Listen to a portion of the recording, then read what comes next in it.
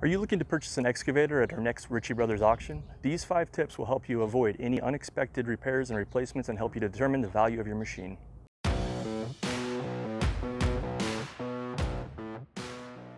Number 1. Play or movement.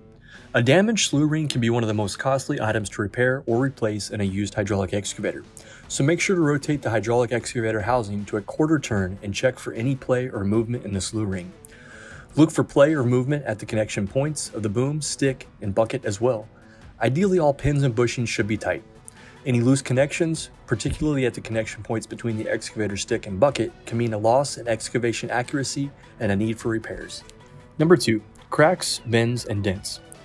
Cracks are never a good sign, especially when they exist in key connection point welds, such as between the boom and the stick or the stick and the bucket.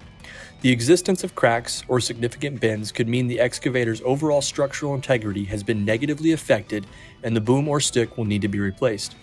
The existence of large dents on the hydraulic excavator's undercarriage or on the top of the excavator stick could mean that the machine was used without proper care by its operator.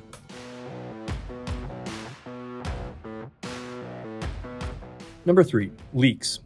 Open the hydraulic pump compartment and look for signs of leaks. Check all hoses, lines, and cylinders. Also check for leaks in the slew ring or swing bearing, which could forewarn of excessive play or movement. Any leaks will need to be repaired to ensure the safe and continued operation of the hydraulic excavator. Number 4. Inaccurate or broken hour meters. If the hour meter is not operating or the reading is in question, check the control pedals for wear. Excessive wear could indicate the hydraulic excavator has more operating hours logged than noted. Number 5. Scalloping. Check between the excavator bucket teeth for signs of scalloping or a half moon shape.